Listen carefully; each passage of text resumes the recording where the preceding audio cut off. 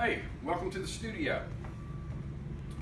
I've got a new class that I've put together that's coming up, and I'm really excited about it. We're going to be using tubing, we're going to be making tubing, and we're going to be making a pendant. So I'm just going to give you a quick synopsis of how it's going to work, and then I'll show you some examples of some finished work. First thing we're going to do is we're going to take a piece of strip like this, and we're going to turn it into a piece of seamed tubing. This is tubing that has an open seam in it. You can't buy this stuff, you have to make it. So we're going to make this, and this is going to be kind of a community thing. We're going to make 3 or 4 different sizes, 3 or 4 different shapes, and then we're going to go from there. Next thing we're going to do is we're going to cut the pieces of tubing into the length you want for your pendant. After we do that, we're going to solder the 2 pieces of tubing onto a back plate like that with the open ends facing each other. We're going to take these pieces of plate, I've got all kinds, and we're going to use the rolling mill, and we're going to emboss metal using the different kinds of plates. This will give us a print of what we want to put into our pendant. It's limitless what you can do. Some people might want to put a cabochon or a stone, slide it down, but you'll see how it all works after we make our plates and cut them to the right size. We're going to come over here now.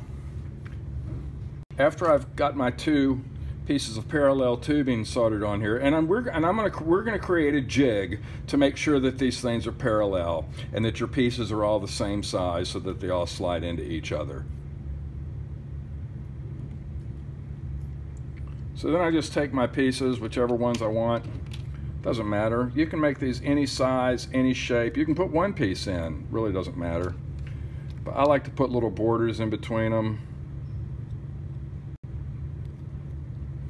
And I run these things through. I might take it apart 2 or 3 times to see which one I like, which sequence I like the best.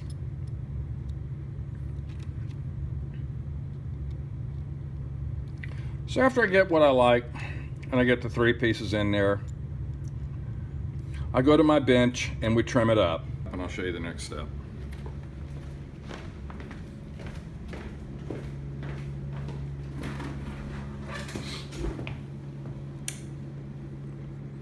The bench is a mess. It stays a mess.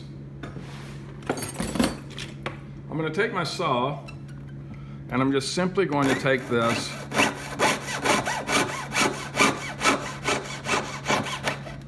cut off both sides.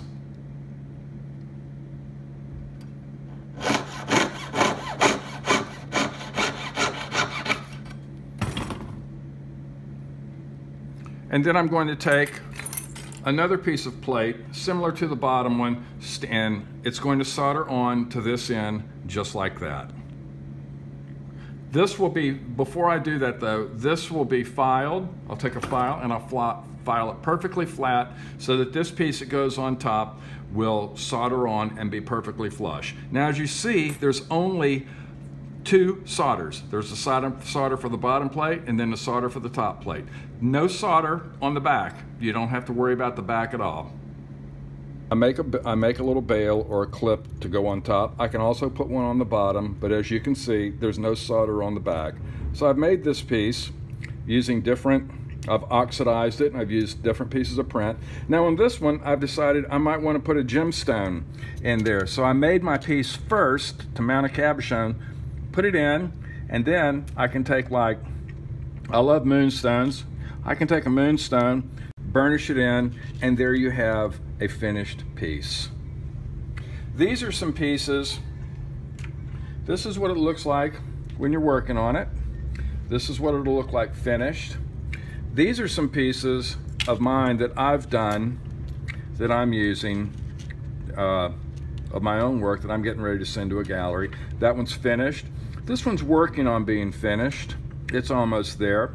And after I did these, I decided, why not just go ahead and use the same technique and think about making matching earrings to go with it. Now these are incomplete, but that gives you the idea of how great this tubing is. The tubing works not only as a design factor, but an engineering factor, and it's totally different, and it's a whole different direction that you can take your work. And this class is coming up. It's on the website, jamescarterstudio.com. Check it out, and hope to see you then. Thank you.